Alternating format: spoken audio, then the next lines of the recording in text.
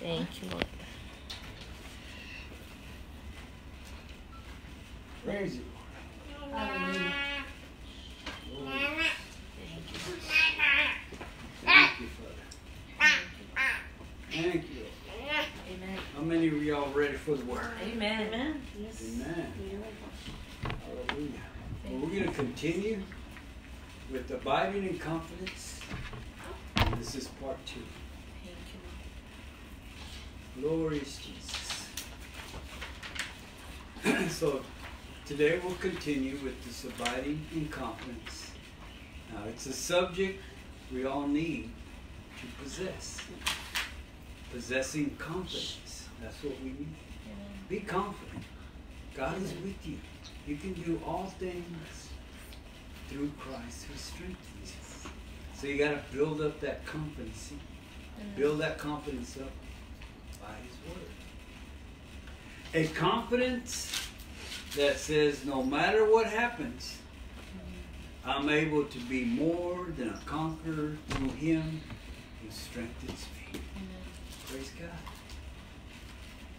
Now, being confident is having a good working knowledge of God and His wisdom that comes from knowing His Word. It helps us to overcome anything the enemy of our soul can come against us with. Having a confidence that's unshakable is a weapon we can use when we find ourselves in a place where the enemy comes against us. It's our weapon. Our spiritual strength lies in our ability to know what He, the Lord, has done. You know, we talked earlier in our Sunday school about all the precious promises that He has for us. The more knowledge and wisdom we as His body acquire, the better we are to handle situations when the enemy comes. Knowing what to pray and how to pray is vital for us when the enemy comes. Now, knowing His Word is the only spiritual weapon we have. The sword of the Spirit. His Word. The body of Christ needs to know what and how to pray. Our enemy now wants a Christian that doesn't pray or read or meditate on His Word. That's what the enemy wants. Because he knows he can defeat them. Because they're weak in their spirit. Now, the closer we get to God, the more the enemy will come against us. That's just the way He is. Because He doesn't want you to accept Christ. So He's going to do everything He can to draw you away.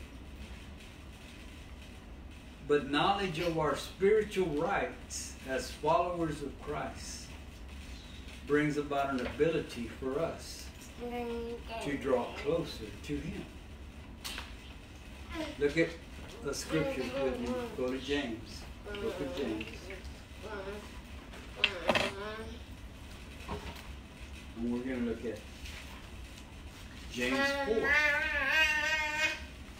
James 4:8. Everybody got it? 4:8. I'm only going to read the first part of it. It says, draw near to God, and He will draw near to you. Now, I don't know how much nearer you need God. The Holy Spirit is already in you. Yes. Now He can encompass you even more if you draw near to God. How are you going to draw near to God? You feed His Word. The confidence that we have in His Word is where we can come against the enemy of our soul. Knowing who we are in Christ enables us to overcome things in life. That's our faith. Faith comes from here, and hearing the word of God. Now, we are children of Abraham in that we were grafted in, but the faith that we now have comes from the knowledge of His Word as believers. Scripture says Abraham believed God, and it was accounted to him for righteousness. Go with me and you'll look at it in Genesis 15. It's important that you know that what I'm saying is in the Word of God. I'm not going to teach you something, show you something that ain't in the Word of God. I ain't up here to tell you stories. There's plenty of biblical accounts in the Word of God that I don't have to make up stuff. Look at Genesis 15, verse 6. And here it says of Abraham. It says, and he, Abraham, believed in the Lord, and he, the Lord, accounted it to him for righteousness. So here it is in Scripture. You can see it all, black and white, what God did. He, Abraham, believed in the Lord, and he, God, accounted it to him as righteousness. Knowing more of His Word builds up our confidence to believe God for more of what we want and what concerns us. Knowing more of the Word builds us up to have confidence to believe in God. Our ability to believe just as Abraham makes us have the same faith as he had. Look with me to Romans 4. And we've seen it before, we've read it before, but nonetheless, let's go to it. Romans chapter 4.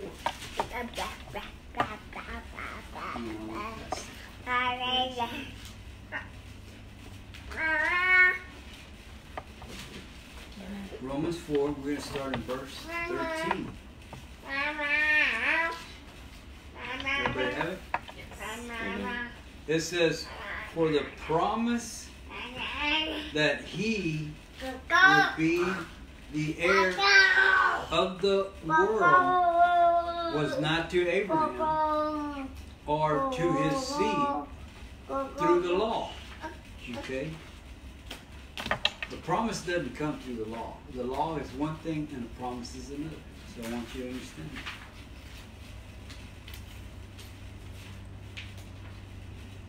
that. It's in verse 14 now. For if those who are of the law are heirs, faith is made void, and the promise made of no effect. So there it clearly says, faith is one thing, law is another. It says now in verse 15, because the law brings about wrath, for where there is no law, there is no transgression. Now, I want you to understand that. If there's no law that God has gave, then it can't be wrong to do. Right? But if God has said it and it became a law, then you can't do it. Right? Because that would be breaking the law. And in verse 15 it says, therefore it is of faith, that it might be according to the grace, so that the promise might be sure to all the seed, not only to those who are of the law, but also of those who are of the faith of Abraham, who is the father of us all. As it is written, and we just read it. Well, no, we didn't read that one, but nonetheless. As it is written, I have made you a father of many nations. And that's in Genesis 12. In the presence of him whom he believed, even God, who gives life to the dead and calls those things which do not exist as though they did. Yes. Who contrary to hope, in hope believed, so that he became the father of many nations, according to what was spoken. So shall your descendants be. And not being weak in faith, and that's one thing that we need to make sure that we're not weak in faith. He did not consider his own body already dead, since he was about 100 years old, and the deadness of Sarah's womb. He did not waver at the promise of God through unbelief, but was strengthened in faith, giving glory to God. And being fully convinced, that's what we need to be. Fully convinced. Nothing can change our mind. That what he had promised, who God had promised, that he was able to perform. And therefore it was accounted to him as righteousness. He believed God. That's all it took. He was fully convinced that God was going to be able to do it because he couldn't do it. He's 100 years old. And the child of promise came forth, Isaiah. So that's what we need to have. That confidence in believing and being convinced that there's nothing else greater or better than the Word of God.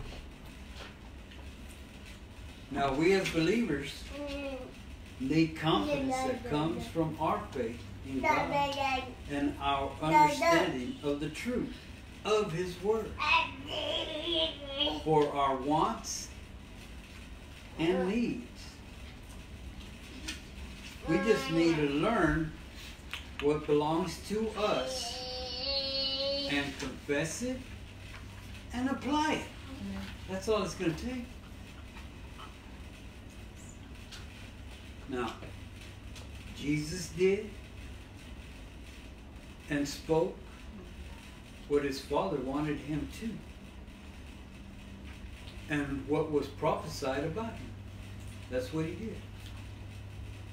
His work on earth was to bring people like you and me to a faith in what God has said. That's what it's all about. His Word. What God has said. Did God say that? That's one way to look at stuff. Did God say that? Okay, then I'll believe it. If God said it, I'll believe it. If He didn't say it, then no, it's not possible. Now, Jesus entered this human race through a virgin birth and died for all our sins and all of mankind. And He provided, to what I believe, the only way. Okay. If you don't accept Christ, then you have no way of getting to Him. Now, turn with me to Hebrews, the 9th chapter. Now, I want to read this out of the NLT. So, for those of y'all that have the NLT, I'm going to be reading it out of the NLT.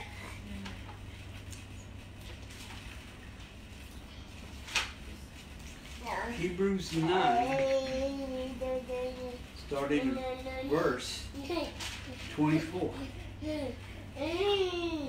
Okay? This is the NLT. It says, "For Christ did not enter a man-made sanctuary that was only a copy of the true one. He entered heaven itself, now to appear for us in God's presence." Okay? He appeared for us in God's presence. Nor did He enter heaven to offer Himself again and again,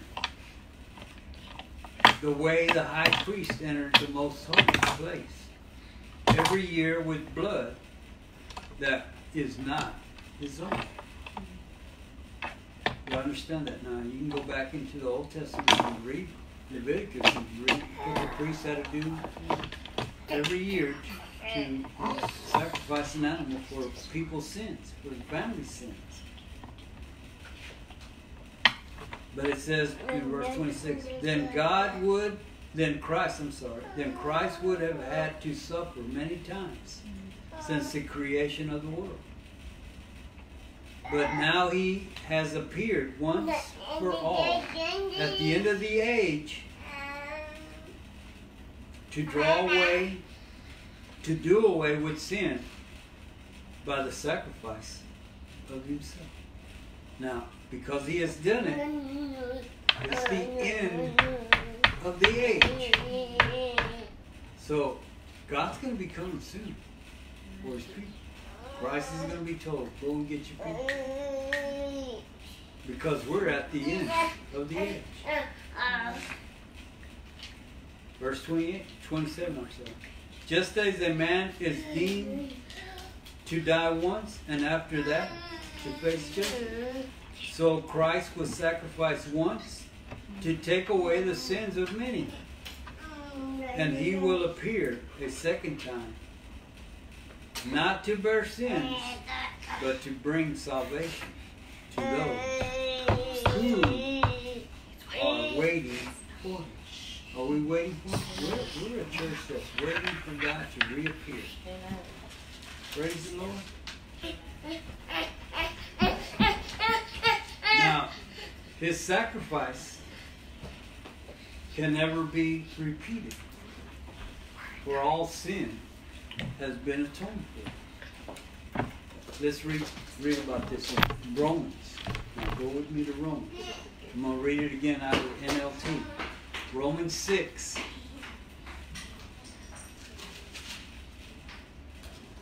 We're going to look at verse 10. Okay, this is the NLT now. Romans 6:10. Everybody has it? Yes. All right. It says, the death that he died to sin once for all. But the life he lives to God. In the same way, count yourselves, it's talking about us, count yourselves dead to sin, but alive to God in Christ Jesus. Therefore, do not let sin reign in your mortal body, so that you obey its evil desires. Do not offer the parts of your body to sin as instruments of wickedness, but rather offer yourself to God as those who have been bought from death to life, and offer the parts of your body to him as instruments of righteousness. For sin shall not be your master, because you are not under the law, but under grace. Praise God. If Jesus sacrificed himself, he sacrificed for all of us. For everyone that would believe in him, he died for your sin and for my sin. Now that we have the same faith as Abraham, and sin has been atoned for, sin doesn't have a place in us unless we place ourselves in it. Wow. We as followers can do what Jesus did.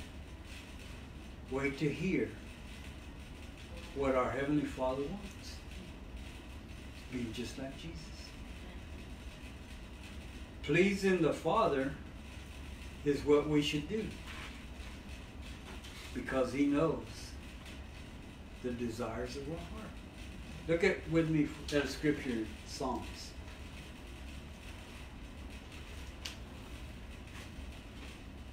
Psalms 37.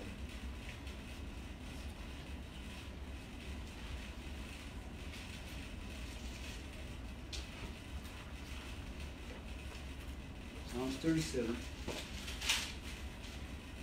Look at verse 4. It says, delight yourself also in the Lord, and He shall give you the desires of your heart. Wow, that's a promise. Delight yourself in the Lord. How do you do that? Be in the Word all the time. Reading the Word, quoting the Word, confessing the Word. That's how you delight yourself in the Lord. To know that He'll bring happiness to you, because He's going to give you the desires of your heart. Now, our level of confidence rises because of our dependence on His Word in our life. The Word needs to be what we go to all the time, and not only when we need it. We need to go to His Word all the time. And don't go to it just because you need it. Well, yeah, it's good to go to it, but that's the only time you go to it is when you need it? Or do you go to it all the time? For His Word needs to be in our hearts and coming forth from our mouths for the strength and creative power that comes from our ability to apply it. If we're not confessing it, then don't expect it to manifest. If you're not reading it, don't expect your faith to grow. Because all that stuff comes from the Word of God. Being in the Word is where our Heavenly Father can talk to us through the revelation of His Word in our hearts. To hear from God, we must have Him in our hearts and on our minds all the time. It can't be just once in a while. You need to be thinking about God and talking to God all the time. All the time. Be thinking about God. You don't know when He's going to come. You don't know when that trumpet's going to sound. You don't want to be left behind. At least I don't want nobody to be left behind. Amen. Some would. Depends on your dedication to the Word. Now, the Word tells us to rejoice always, to pray without ceasing, and in everything give thanks. Look at a scripture in 1 Thessalonians. Let's look at it. So that you don't think that I'm just saying it. No. It's written in the Word of God.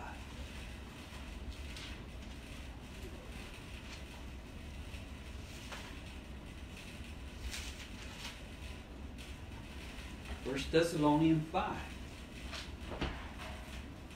We'll start at verse 16. Everybody have it? It says, rejoice always. Rejoice. That means I got to be happy all the time, right? So I can be rejoicing, right? Pray without ceasing. Wow. I need to be praying all the time. My communication with God can't stop. It needs to always be happening. And then it says, in everything give thanks. For this is the will of God. Wow. In Christ Jesus for you. This is what God expects you to do. Do not drench the Spirit. Do not despise prophecies. Test all things. Hold fast to what is good. And abstain from every form of evil. You know, evil is coming up. Halloween. It says what?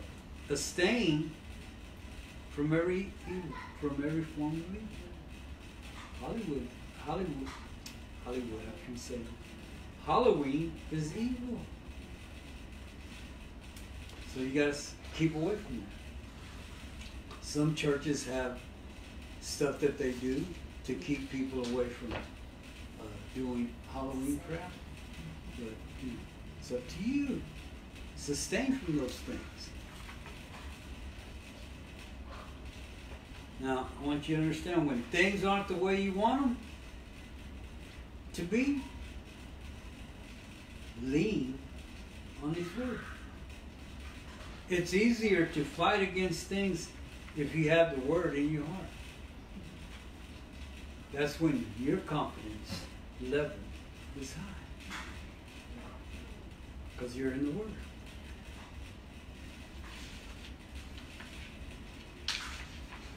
Now I'm going to conclude, but I have a few more scriptures that we're going to look at.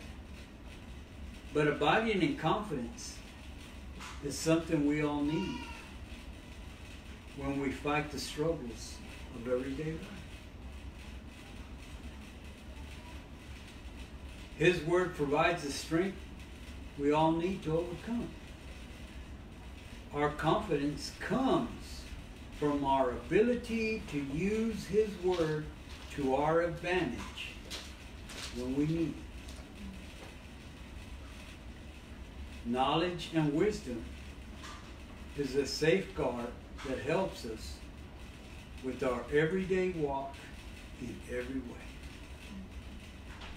Now let's read what Psalms has to say. Go with me to Psalms 119. One of the longest Psalms, and it's probably halfway in your Bible. Just split it in half and you'll be at Psalms.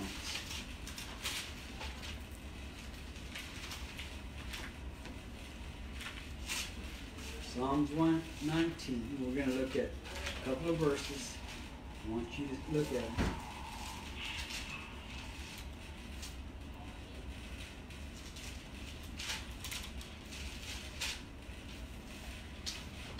Let's look at verse 11. 119, verse 11. It says, "Your word I have hidden in my heart, that I might not sin against you." That I might not sin against you. That's why I hid it in my heart.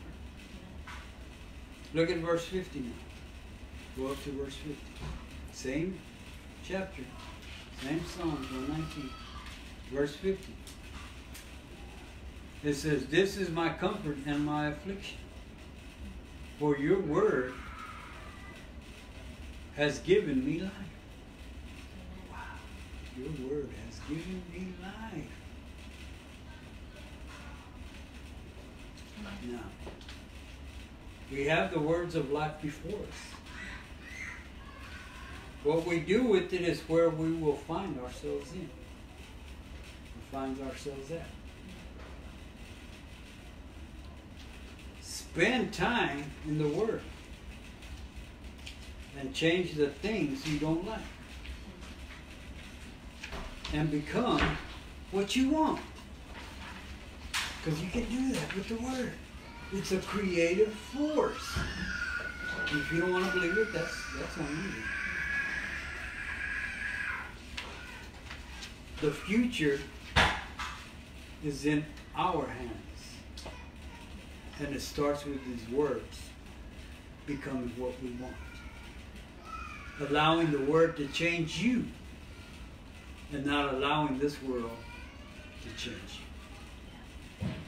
Let it be God's Word that changes you. Or changes your environment. God's Word can do that. Now, we're going to look at a couple of scriptures before we end. Let me say this. If our family is to see the light living in us, it's because His Word is living in us. That's the light they should see. Our willingness to live for Christ and be like Christ. How are people going to see Christ if they don't see it in you? You know, we walk by faith, not by sight. So the only way they're going to see Christ is by your behavior. So I want to be like Him. I want to be like her. Because Christ lives in you. Let that be the light that they see, shining in you. For we were in darkness once, but now the light shines bright in us. That's what they should see. Now go to Ephesians. Now I'm going to read this out of the NLT again. Ephesians 5.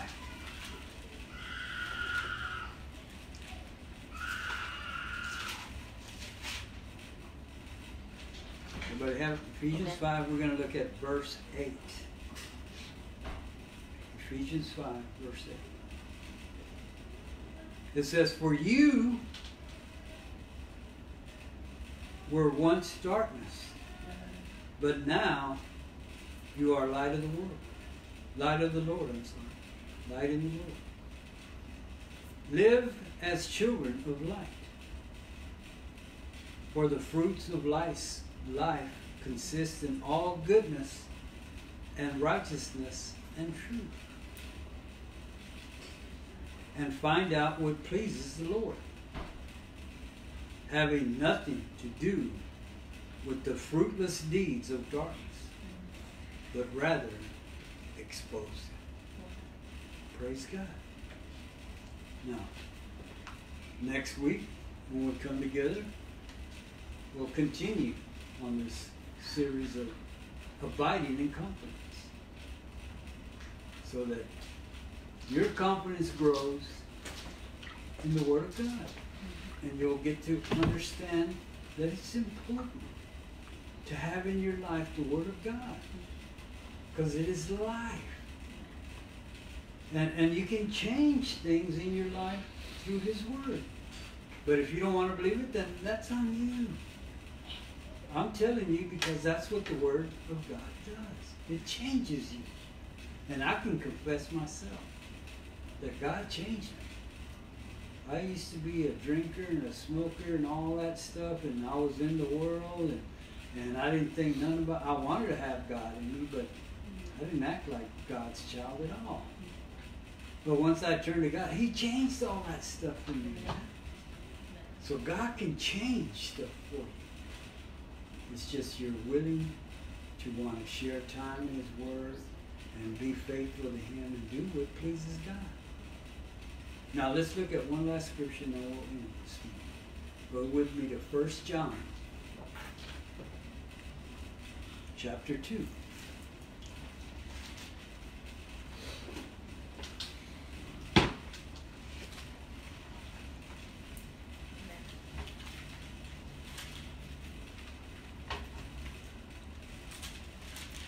Everybody have 1 John chapter 2, verse 28 and 29 we're going to read. 1 John 2. And it says, and now, little children, that's talking to us, abide in Him, that when He appears, which He will, we don't know when, but He will, we may have confidence and not be ashamed before Him at His coming. If you know that He is righteous, you know that everyone who practices righteousness is born of Him. Praise God. That's why you need to be confident that when He comes, and He is, that He'll be, okay, that's my child. He's going with me. That's what I want. And I hope that's what you want. I don't want to be left behind. Because I know what's going to happen. The wrath of God is going to come down on those that are stuck that didn't go. We don't know when He's going to come, but I'm going to be ready. And whatever it is I need, I can get it through the Word of God. That's what He is. That Word of God is a creative power that we have the ability to use. Because why? We all have mouths. All we have to do is confess it and then apply it. So He's given us that ability. The words of life are right. Use them to your advantage, to whatever it is that you want. And know that God will be true to His Word. He'll do what His Word says He'll do. Praise God. Y'all get some? Next week we'll continue with this abiding in confidence. Praise God. Amen. We thank you. Let's pray and then we'll speak. Heavenly Father, Lord, we thank you for all that you've done for us, Lord.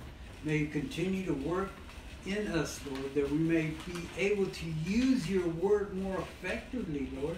Oh, glorious Jesus, you hold the words of life. Let us apply it in our lives, Lord, that we may receive all that you have for us, Father God, all the precious promises that you have for us, Lord. Oh, glorious Jesus, we love you and we honor you, Lord, and we give you praise. In Jesus' name we pray. Jesus. Amen. Thank Amen. you, Lord. Hallelujah. Praise God.